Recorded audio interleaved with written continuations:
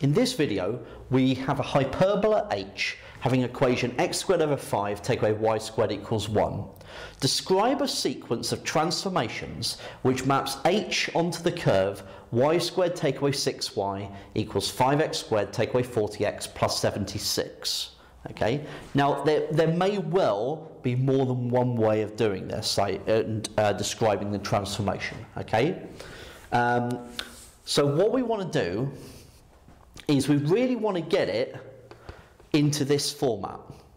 Okay, if we can get 1 on the right hand side, that'll be the first thing, and we want x squared over 5 take away y squared. Okay, so let's see if we can get it into that form.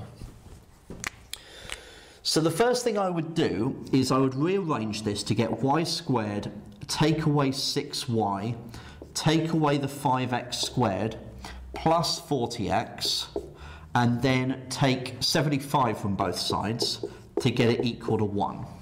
Okay, that's the first thing. Now, what we might be noticing at this point is we've got the y squareds take away x squareds here, and x squareds take away y squareds there, right? So that would inform me that the x's and y's have probably been swapped, and so a reflection in the line y equals x has probably occurred, right?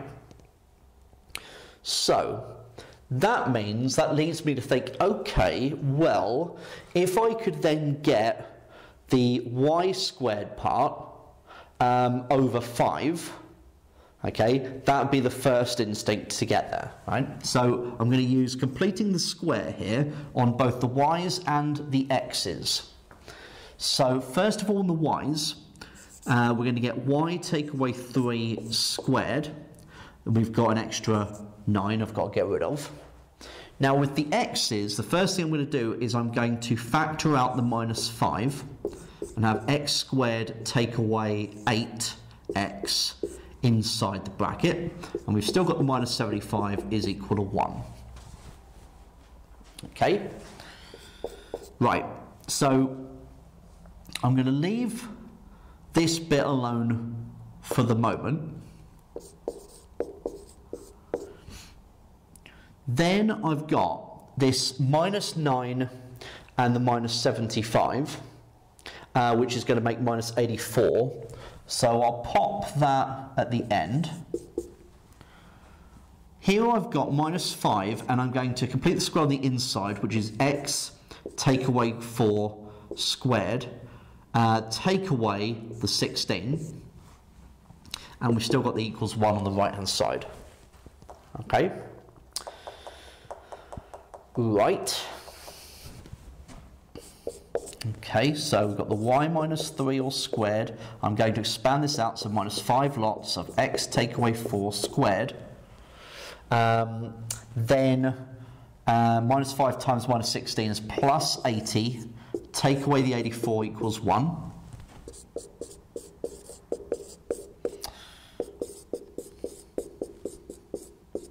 So 80 take away 84 is minus 4. So if I add the minus 4 to both sides, I will get 5. Sorry, add 4 to both sides, I'll get the 5. Right, now if I divide through by 5, I get the y minus 3 squared over 5, which is what I wanted. Take away x minus 4 squared is equal to 1. Okay, so now we've got it in this form. You can see how closely it resembles this. So we've definitely had a reflection in the line y equals x. But the x has been replaced also with x minus 4, and the y has been replaced with y minus 3. So that would be a translation by the vector 4, 3. Okay? Now, which one of those came first? Now, and did that translation actually occur first or not? Right? So this is where we've got to be careful. So if we were to do it with this, if we were to start off by replacing the x and y, well, swapping the x's and y's, I'd get y squared over 5 take away x squared equals 1. Okay, so the first transformation we will do as the reflection in the line y equals x. Okay, so that's the first transformation. If we've done that first, then the x is being replaced with x minus 4, which gets us the vector 4 and 3. Okay, so followed by a translation by the vector 4, 3. Okay, and so as I said, there may well be, so I'll just put reflection then, okay, to make sure it's clear on the order of transformations here that I've used. So, as I said, there may well be other ways of describing the transformations, but that was the easiest one to spot for me.